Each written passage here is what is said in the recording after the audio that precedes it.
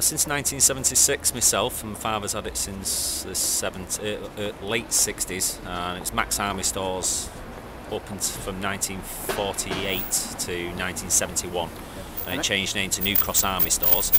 And then in the early 90s, when the website started getting very popular, we changed to militarykit.com. We still kept our own name as New Cross underneath the title, which has been our established name, because the area at the top of Tib Street is called New Cross, so as an area, so that's why we adopted that name, New Cross, in the 70s, and stuck with us ever since. So reputable company, we've been here and independent for a long time, so quite pleased with that.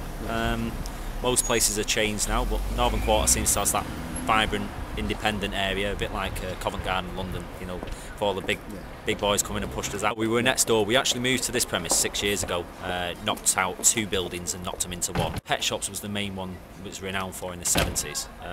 Before that, it was obviously a vibrant area because of the Smithfield Market at the back used to bring a lot of people up here, but I would say Tib Street was a lot busier than Oldham Street, ironically, or some parts of Market Street in the sort of early 30s and 40s, as probably Flickr will sort of suggest that. Yeah, I mean, some things have stayed the same, very few. I mean, I would say out of all of the whole of Tib Street, we're probably the longest sort of tenants staying here, you know, just because there's not many army surplus stores in Manchester, and it does really well through it. So, my interest when he popped in on a whim, suggesting about Carpenter's Lane, because the numbers were different back then.